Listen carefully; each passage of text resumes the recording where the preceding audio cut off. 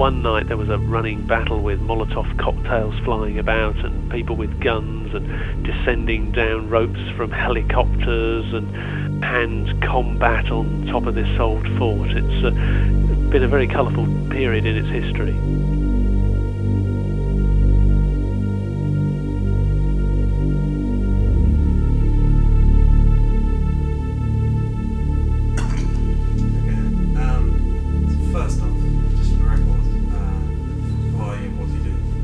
Well, what do I do? Yeah. My name is Sealand. I am the Chief Executive Officer of Havenco, and my family owns Sealand. Okay, so what can you tell me about the history of Sealand? The history of Sealand? Oh, Sealand goes right back to 1966, when my family first took over the fortress. We'd been in the pirate radio business before that, on a fortress in the Thames Estuary called the Knockjohn Forts. And the government brought in the Marine Offences Act, which changed all the rules and regulations, the laws, the territorial limits. And my father thought, well, we'd better look for another fortress outside UK limits. And we came across this Fort Ruff's Towers. We took it over Christmas Eve 1966. And then my father had this bizarre idea of turning it into an independent state, and which he did in 1967.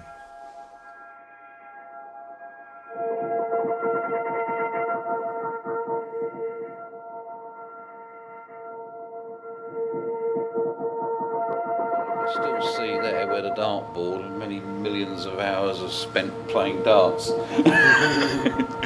Yeah, they must have. I mean, if it's bad enough for 4 people up here, I can imagine a whole sort of contingent. Well, they were out here for quite a long time as well. There's 4 floors of accommodation in each leg. With a generator room above. Then below that you'd had the armoury, and then an open void where the fuel and water was stored. So you can imagine 100 men in 4 rooms. It's not very nice at all. No, pretty unpleasant. They must have gone crazy. I think some of them did. Yeah. I think that the story I heard, that the guys that were actually out here were people that had been on shore-based gun emplacements and disappeared with the local girls and got drunk and God knows what else and absconded, so they sent them out here as punishment. Ah. Now that's the story I've heard actually from somebody that served out here, and he did 2 weeks and it sent him mad. And there was somebody that jumped over the side at one point and committed suicide. Really? So yes. In a sense, Sealand is a kind of a prison almost. I mean, I never said that.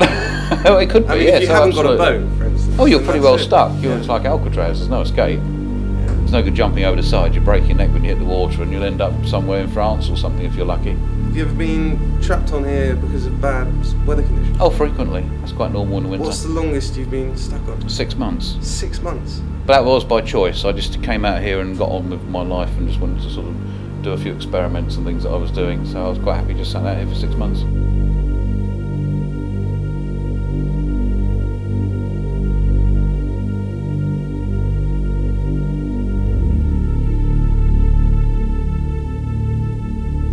And what about your own experiences on Sealand?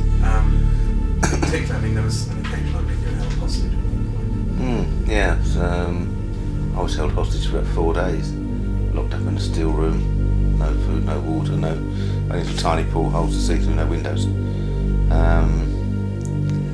Yeah, interesting, yeah. What were the events leading up to my father went to Austria to meet some German and Dutch business group he was meant to be doing some business with. And I think the typical German point of view at the time was, well, if it's an independent state, why contribute to the Bates family's coffers? We'll just take it off of them. So they tried to instigate a coup. So I was actually on Sealand on my own when this helicopter turns up, and the guy that came down on the winch was a German tax consultant of all people. And when I was talking to him, another fella came down and they showed me a telex that was meant to be for my father. And I said, go back to Holland, come back tomorrow with my father, and yeah, you can take a certain amount of control. And he said, oh no, whatever. Anyway, by the way, they ended up in this room, and the guy stepped outside the door, slammed the door, and put a camera tripod to the door handle. Steel room, steel door handle. And I'm out. That's about 4 metres from the seabed. Back there's another, or whatever, 10 feet. There's another chamber directly underneath here, which is actually on the seabed itself. This originally would have been the armoury in here, where all the shells were stored for the main guns and the Bofor guns, and this in here would have been a store, which now is our jail. And Michael was telling us he spent some time here himself. He got stuck in here. Logical place to have it really, we'll get on top.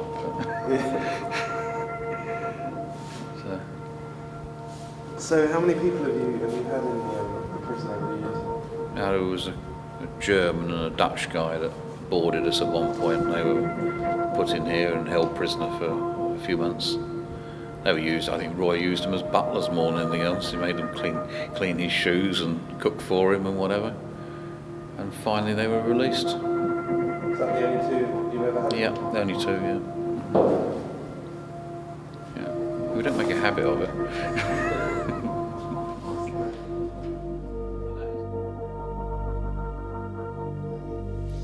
So then it was decided we'd go to Holland. So we went to Holland, and I got back to England a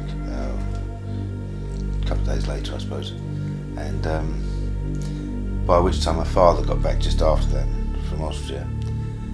And we planned to go out in a semi-inflatable boat and scale the fortress and take it back again.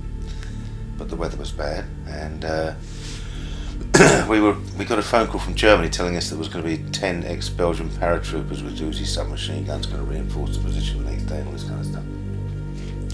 And if we were going to do something, we'd have to do it now, straight away. So I told them it was basically impossible with the weather and couldn't be done. Put the phone down, and we phoned a friend of ours, John Crewdson, who'd flown in 7 or 8 James Bond films inside a warehouse, a really brilliant pilot. And we asked him to take us out there, and he said yes straight away. So we took the doors off his helicopter and went out at dawn the next day, slid down ropes onto the top, took it back. How did you take it back? Well, there was a guy sleeping in a chair, much like us in a chair. He was dozing in a chair.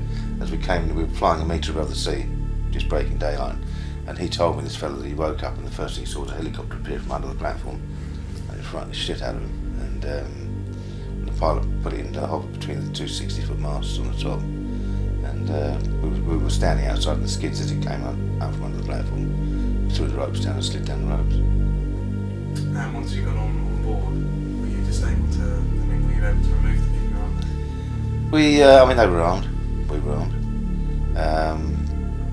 We basically overwhelmed them.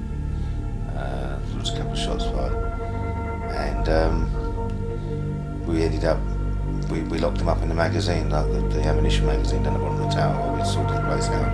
They'd done an awful lot of damage.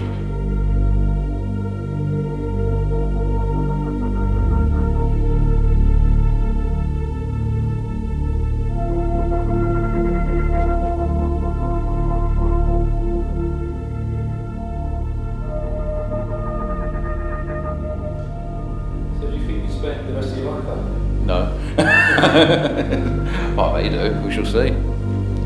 I came back about 18 months ago after about an 8-year gap. I just want to see the project work. That's my plan. We'll see how it goes. Well, you've got that experience. Well, I seem to have. I'm probably unemployable now. Institutionalised or something. That is the only problem being out here. You have to keep abreast of what's going on in the outside world, or you might as well be in prison. It really is. It's a very difficult one. I don't watch a lot of television normally, but I watch a lot of news. I listen to the radio an awful lot, and that's how I keep sane. And it's very, very important, because you just haven't got the input. Otherwise, talking to one person for 2 weeks, you might as well be on a submarine. There's no communication with the outside world, so it's very important that you actually watch and listen an awful lot and see what's going on in the outside world. And if you don't, you might as well not go back home, because you're not going to fit in the society outside.